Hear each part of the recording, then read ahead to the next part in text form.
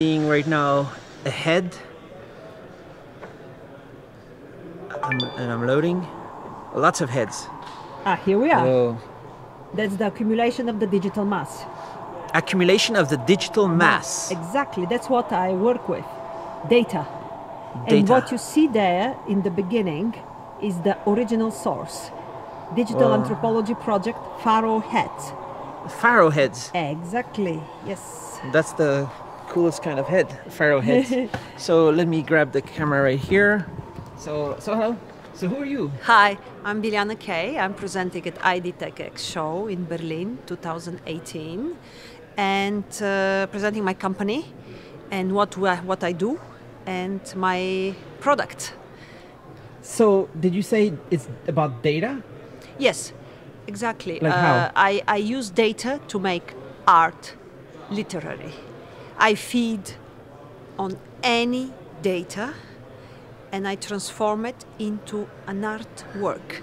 But I take personal data and make a unique artwork. But it's not AI art, is it? No, not It's at still all. your art. Oh yeah, of It's course. your art. Yes. It's yes. not AI. No, nothing to do with AI. Not at that point. It's an algorithm. No. No? No. It's just a data accumulation. It's a data accumulation and I work with it manually.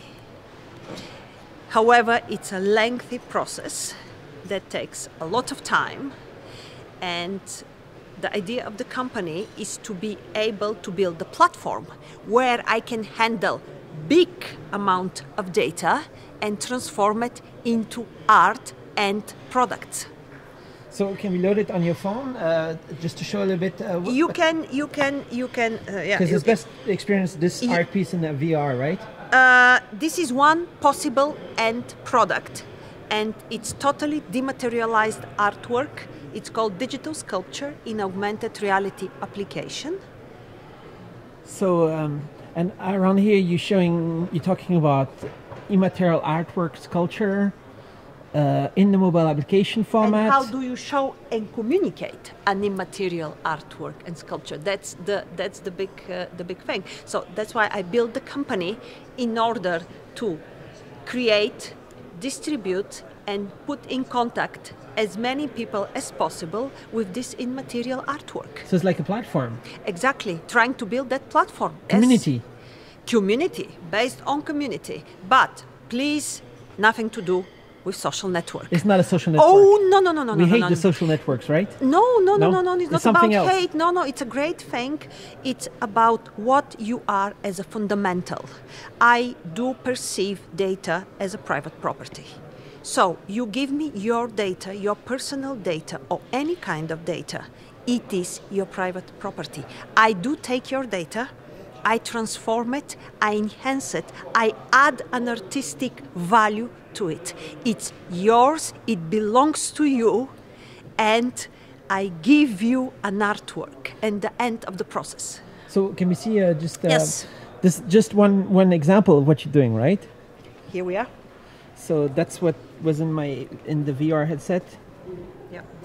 What is that? This is, you have the accumulation of data, in this case heads of an Egyptian pharaohs, and you have the dematerialization literary,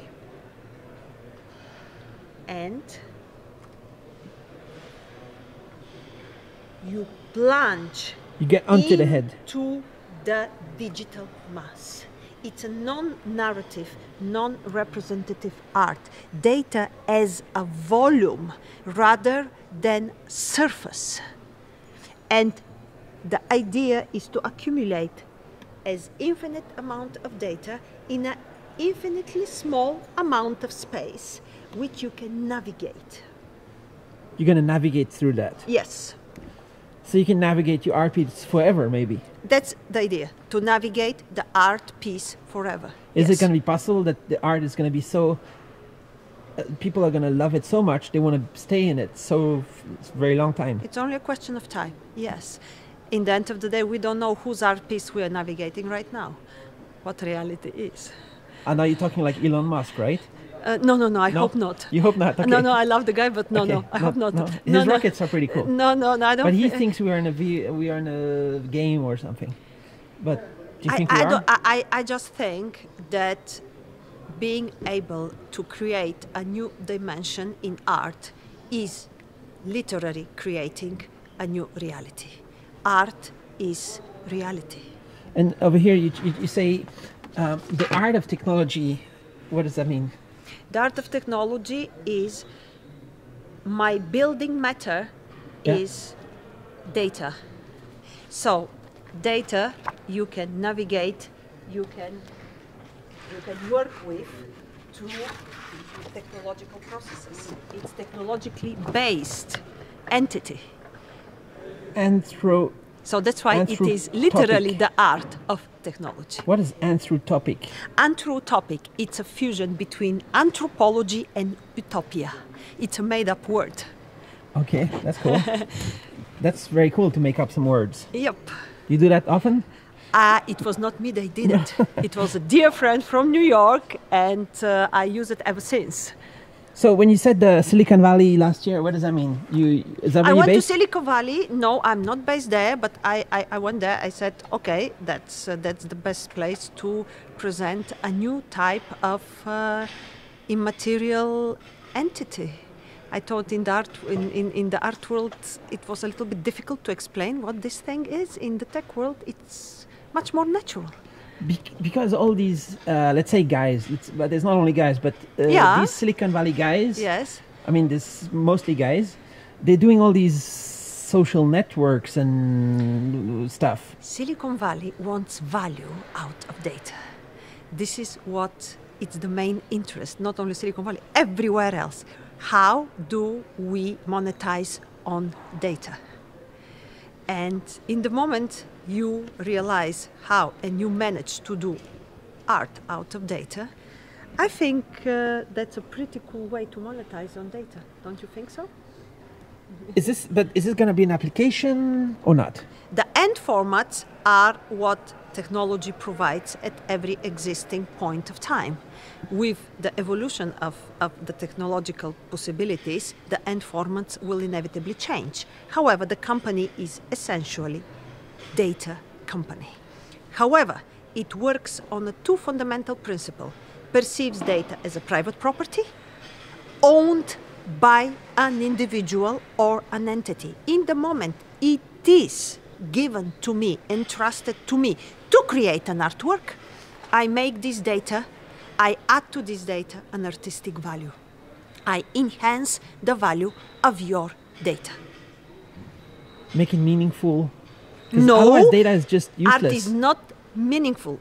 No, exactly the opposite. Oh. Data is a rational entity. Technical, rational entity. What I do is I scramble it and bring absurdity to the data itself. Yeah, so but it is beyond recognition. It contains the truth, but it is beyond recognition of its original model. But the absurdity is superior to like the meaningful, the basic data. From where I stand. Because that's why people go to museums and I believe galleries. Right? Yes, that's what I believe. That's why the cool people go there. And I think everybody goes there. Everybody wants to go there. And the ones that have not, it's only a matter of time that people will. Art is an inevitable station of your life. You do pass through it. The only difference is that I want to take the art entity out of the restrictive enclosure of the art world and bring it to everybody. Indiscriminately. Limitlessly. Because in the last 30 years, there's all these computers, the internet, all these apps and all that. It kind of, I don't know if it didn't destroy the art, but it's not very artistic, all this stuff, right? So you think art is going to survive with all this technology? Absolutely. Those are all roads. You travel on them. It only gives you the possibility to travel faster. So I love those roads because the data travels on a very, very fast roads. But you need to package it in a way that inspires. And that can reach everybody. So this is the future of IoT, Internet of Things, and this is where the 5G will literally revolutionize, because you will be able to deal with data with a great comfort. and this is where my company is. So you're an entrepreneur? Yes, it's a combination between art, technology, and entrepreneurship. Exactly that. So this is a company with the employees? So far, it's me. But it's also gonna, do you have a vision? You're gonna grow? Yes. Imagine if you get all those connected devices and all those people connected online, on internet. Each one of them, it's my possible client. That's how I see it, and that's the concept of connected art. So what's next? Ultimate connectivity. Who do you want? Borderless art. Who do you want to contact you? Everybody. Just everybody? Or just everybody. And what is the contact? What are they going to ask? What are they going to say? What's next? No, they will give me their personal data and say, I want an artwork. Make an artwork out of my data. Make a unique artwork for me only. That's it. Nice. How long does it take you? Oh, that's a long process. The whole point is to be able to be embedded in the Internet of Things ecosystem in order to make this process as smooth as possible and to be able to connect with infinite amount of people that will order an artwork from me made out of data. So all this technology doesn't have to be a barrier for the art.